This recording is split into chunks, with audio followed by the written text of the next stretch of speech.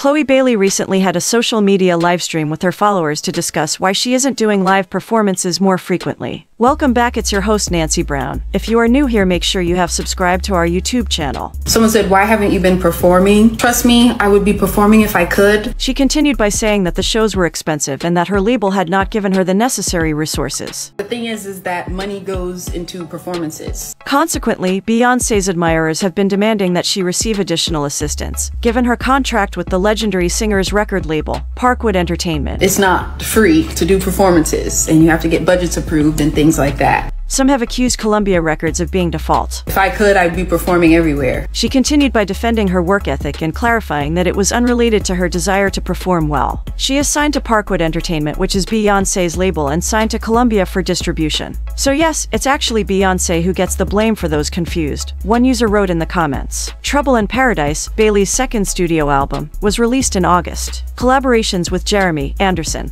Paak, Dolla Sign, and others are included. Hailey Bailey has made it apparent that she is tired of the criticism and talk surrounding her son, Halo. Hailey Bailey wrote a long essay defending her work and her son, whom she shares with DDG, and a now-deleted post on X. I'm so sick of people thinking it's okay to speak on my career and my child. Leave us alone. I rebuke every negative word on this app, and I hope the people who are concerned about my life put that energy into themselves. God will continue to cover and protect my family, the actress wrote. Hailey talked on how being pregnant affected her eating in addition to defending herself and her child. Hailey said, no longer, in response to a fan who inquired about her vegan diet during the broadcast. She went on to say that she started eating meat again because she was pregnant. I was vegan for 13 years up until then. And I honestly was just like, well, I'm just gonna give my body what it wants right now, because I'm doing a really hard job of growing a human. And I also wanted to make sure that Halo was getting the proper nutrients and things he needed, the R&B songstress explained. Hailey Bailey and DDG welcomed their first child, a son named Halo, at the end of the previous year. The couple consistently refuted the many pregnancy rumors that surrounded the baby's arrival.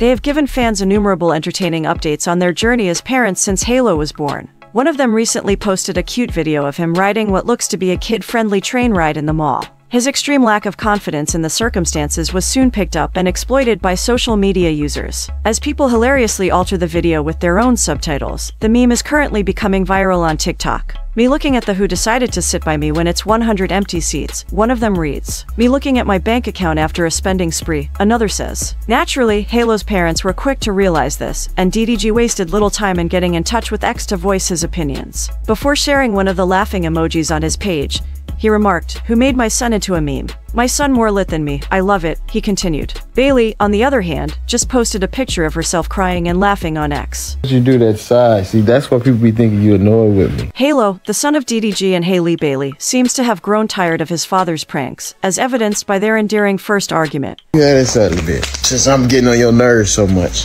The rapper and YouTuber can be heard telling a clearly unimpressed Halo in a video uploaded to TikTok on Monday, August 19th, that when he gets older, he would be hanging with his dad all the time and participating in every sport imaginable. The infant then sighed, a move that DDG observed as indicative of a child who was frustrated with him on the internet. He then gave the infant some space, and the sweetness just kept getting better. You stay over there. As I get on your nerves so much, you stay over there. How about that? The internet reacted swiftly to a video that ever-proud dad DDG posted of Halo receiving his first lineup last month, labeling him a clout chaser and saying it was way too soon, among other things. Little man. When the barber started using the trimmers, he did start to cry. However, Papa Bear used a bottle to soothe him, and he ended up being alright. The main reason why so many social media people were criticizing this move was the potential damage it could do to Halo's hair in the future. There were also those who were just making fun of DDG for choosing to carry out this. DDG, however, was having none of it and lost his mind once more. People got to say because I got my son a lineup at 6 months. Listen y'all worry about your own kids. He came out of my balls, not yours. Worry about your own baby. Worry about your daddy. Why your daddy couldn't afford you a haircut. Let me be a happy dad, DDG said. The multimedia figure even suggested that black people are doing the majority of the talking, when instead they should be happy for him. Why y'all always gotta say negative things about your own race? Instead, you should have just said the lining is crispy, cause it is, I know.